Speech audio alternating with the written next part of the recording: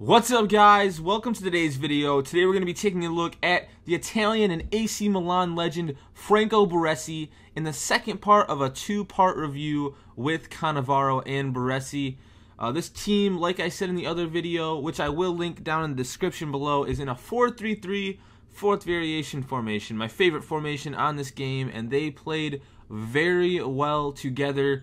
I had a very good time playing with this team. I loved Baresi at the back. Him and Cannavaro worked amazingly together, and as you'll see with my rating for Baresi, these are the two highest rated center backs I have done so far.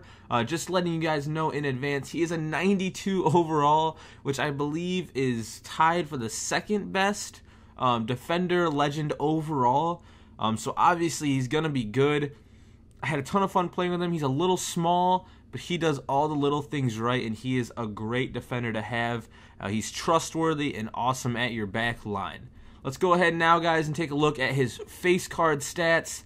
76 pace, 39 shot, 73 passing, 70 dribbling, 94 defending, and 82 physical. He also has a 3-star weak foot and 2-star skill moves with a medium work rate. And I did not score any goals in 6 games with him, but I really didn't need him to score goals for me because he was that good at the back. I'm telling you right now, guys, he's probably one of the better legend defenders that I've played with so far on this game, as well as on FIFA 15. Like I said, he's a little short, but besides that, guys, he is awesome. We're going to go ahead now and take a look at his in-game stats, and then we're going to take a look at his highlights for the pros and cons thereafter. Baresi's in-game stats, guys: 95 interceptions, 85 jumping, 89 reactions, 91 stamina, 89 ball control, 94 marking, 86 short pass, 3-star weak foot, 2-star skills, medium work rate. He also has a tackling, tactician specialities, and long passer team player trait. This guy is an absolute beast, and he's so good on the back line, so reliable for my defense. So we're going to go ahead and take a look at some highlights, guys, and jump right into Baresi's pros and cons. My first pro for Baresi, just like Cannavaro, was his tackling. Let me just go ahead and give you, once again, the tackling in-game stats of Baresi. With a 94 defensive rating, he also has 96 standing tackling and a 92 sliding tackling rating. This guy is just so clutch at making that crucial tackle in the final third, and he often saved my team from letting the other team get a good shot on goal. I like to say an attacker has a pure shot. Well, in my opinion, Baresi is one of the purest tacklers I have used in all the years I've played FIFA, honestly. Now, my second pro for Baresi, once again, just like Cannavaro, is his pace. With a 76 pace rating, in some of these highlights, you're going to see a speedy Baresi track back and run down a defender, getting the ball back or forcing the attacker to take an awkward shot.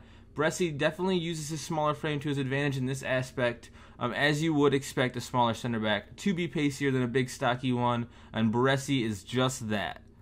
My third pro for Baresi is his ability with the ball or his ball control. He doesn't have any amazing dribbling or passing ratings, but honestly, he is one of the better defenders I've used at holding the ball up and starting up offensive play from a takeaway.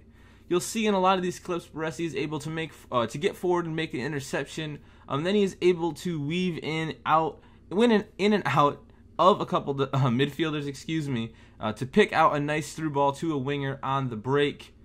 This guy is amazing at ball control and getting possession for his team. Now, I do have one con for Baresi, and like I said earlier, this is his size. Now, he definitely uses this to his advantage pace-wise, but if you're playing against a taller striker like an Ibra, for example, Baresi, in my opinion, would struggle at defending anything in the air, such as headers or through balls. Strength really isn't the problem for Baresi. It's just a factor of his height, and this really decreased Baresi's value a little bit for me. Now, I actually do have a smaller second con that I did not include in his summary, and that is his ability to score. You guys hate when I do this one, but with the exact rating that Cannavaro has, with a 39 shot rating, you definitely can't expect Baresi to score all that much unless you have a tap-in goal or a ground cross, like I had in this video, that maybe he can get his foot to. And I know you guys hate when I factor this in, But as always, if I'm going to spend 400k on a defender, I definitely like him to score for me. This is now, though, going to take me into the overall summary of Franco Baresi, and I believe that out of a 10 scale rating, he deserves an 8.8 out of 10.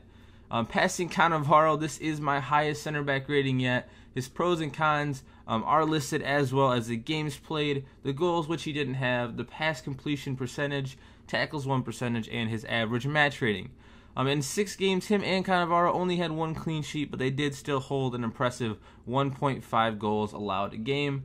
And I definitely think, like I said in the other video, that I can score more than 1.5 goals a game, so I was definitely happy with those two on the back line.